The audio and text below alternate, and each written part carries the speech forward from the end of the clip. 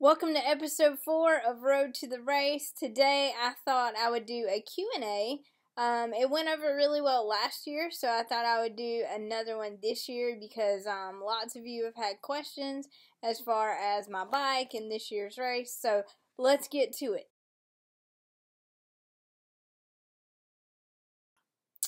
For me, it was the ability to compete. Obviously, I can't compete in MMA just yet.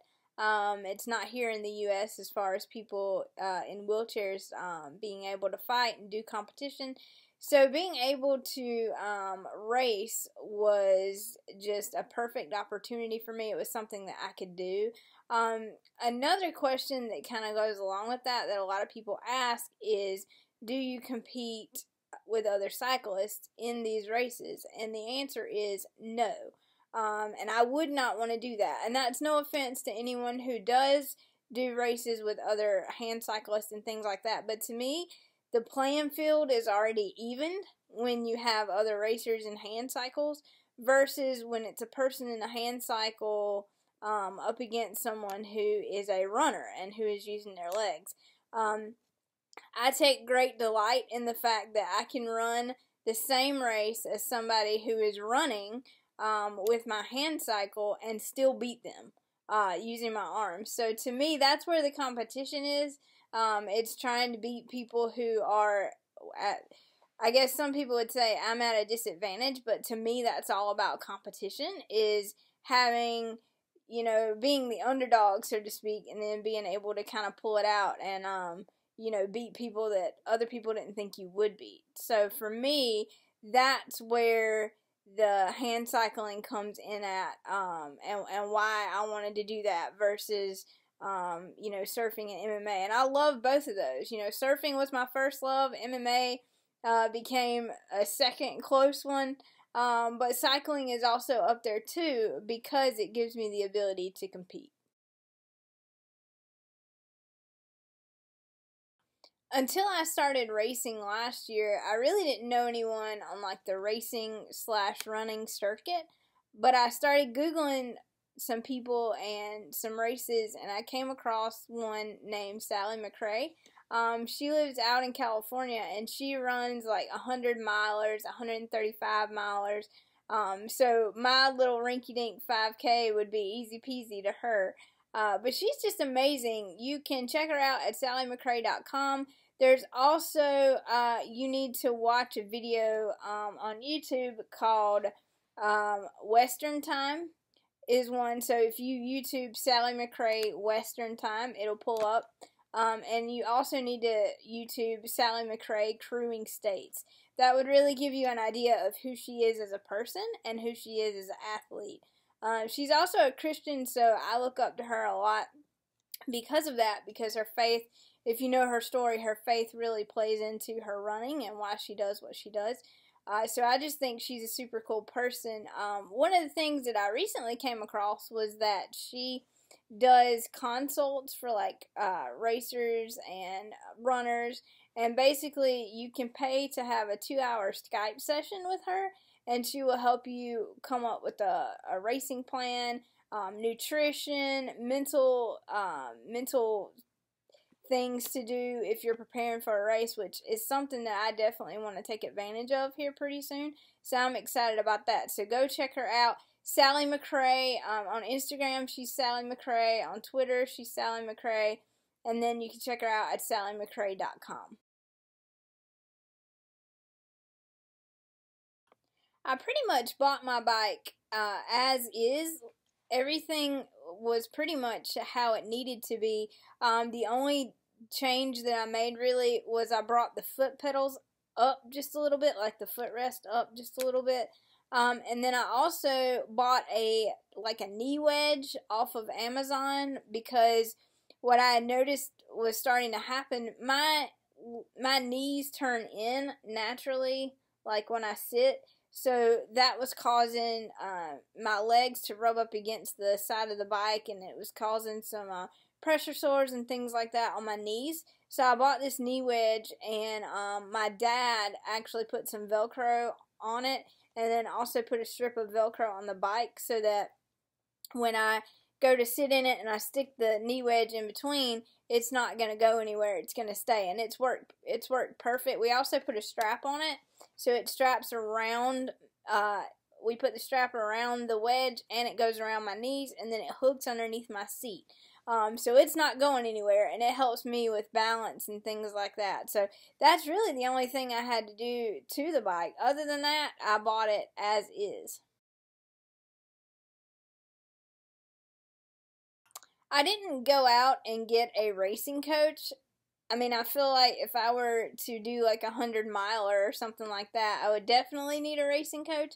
But the only coaches per se that I had for this race and last year, same ones. My personal trainer at Fitness World, she helped me as far as the weight training and things like that. And then I had, of course, my MMA coach, Jerome, and we worked on, just strength and endurance training. So those were the two that, were my main coaches.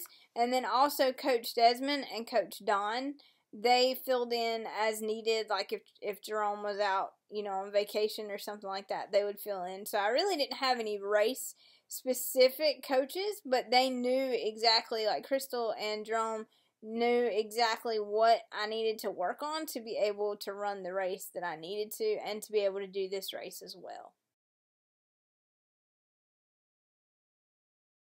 I train on Thursdays with weight training, and Saturday and Sunday was usually my MMA training. But what we did was practice like strength and conditioning and endurance. Those three things. So really, I trained 2 to 3 times a week last year and this year. This year, unfortunately, I've only trained for 6 months versus last year, which I trained literally the entire year to be able to do it. And that's only because I was sick a lot this past year, just with upper respiratory infections, pneumonia, those types of things, and it just didn't allow me to be on the bike. So I didn't get as much training this year as I would have liked to. But the one of the other things that we did different this year was we focused a lot on the hills, because that was what slowed me down a little bit last year, and I have no gears on my bike, so it's all upper body. So that's really what we focused on a lot this year, because I know that's what's coming. And I still think I'm going to have Curtis give me a little nudge some up the hills, but I've gained a lot of strength this year, so I think it's going to be a lot better than it was last year. So those are the only things that are different between this year's race and last year's.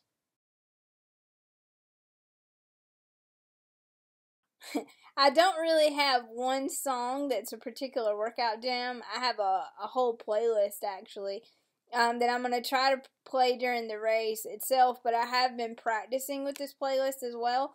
And it's got some of the songs on there are ones from Imagine Dragons, like Thunder, and then I have AC/DC and Van Halen. I'm a huge Van Halen fan. So I've got Humans Being on there. I've got Jump. I've got, those types of things. So it's a huge playlist. I listen to a lot of classic rock, so that's usually what gets me pumped and gets me motivated. Favorite cheat meal would have to be pizza. Oh my goodness, I'm a sucker for pizza. I'm a sucker for sweets. In the past month, I haven't been able to have any of that. I've cut out bread, sodas, sweets, all that stuff. So my favorite cheat meal, which I haven't done in the last month, I haven't had a cheat meal in the last month. But I can't wait until the Friday after the race, because I'm gonna have Papa John's pizza. And it's going to be a chicken and bacon pizza. That's what I like. Or either pepperoni. I haven't quite decided. Those are like my two favorites. But yes, pizza is definitely a cheat meal for me. I hope I do better on the hills this year, and I hope that I'm a lot faster this year than I was last year. Last year I did it in 42 minutes. This year, I'd like to do it anywhere between 35 and 40. As long as I don't go over 42, I'll be happy. I think one of the new things that I've learned about myself is that your brain is going to tell you that you're tired before your body is actually tired. And that was something very interesting to me, which that's what, for those of you that have followed me for a long time, you know I'm a huge fan of Jessamine Duke, and that was one of the pieces of advice that she gave me. Was she said, "Whit, your brain's gonna tell you you're done before your body's actually ready to be done." And last year it was definitely true. My brain was the last mile to half a mile. My brain was going, "All right, you need to quit. It's time to rest." And then the other part of me knew, like, no, you still got a mile to a half a mile to go. You know, come on, get with it. And being able to kind of push past that was, I think that's the most incredible feeling a person can have. And I think that's why a lot of people race, is to see how far, you know, can I push it. And I know my limits, but it was nice to have that feeling last year of, oh my goodness, I'm so tired, I'm ready to be done. And then pushing yourself and crossing that finish line and beating some avid runners in the process. You know, I think that's cool, is when you can show yourself that, hey, you know, you can do it, and you belong out here. You know, I think pushing past what your body says and what your brain says you're not capable of is absolutely huge. This is going to sound kind of like a duh moment, but definitely training. You can't just say, "Oh, I'm going to run this race," and go out there and run the race without training properly, without eating properly, without making some diet changes. There's just no way. So, you know, getting in the gym, at least get a personal trainer, tell them what your goals are, tell them what you want to do, so that they can help you, you know, nutrition wise, workout wise, because you have to prepare for this. You can't just, there's no way you can just go in and expect to do well. You pretty much have to make a lifestyle change. So you don't actually have to hire a coach. You could just, you know, hire a personal trainer, or at least someone who's done some races before and could tell you how they prepared and how they worked out, is what I would suggest. And then don't let anybody tell you that you can't do it, because I never thought that I would be able to come in at 42 minutes. I thought it was going to be an hour, was what I had originally, you know, planned for myself. But no, you know, I did it in 42 minutes. So I know if I can do it, someone else can do it as well.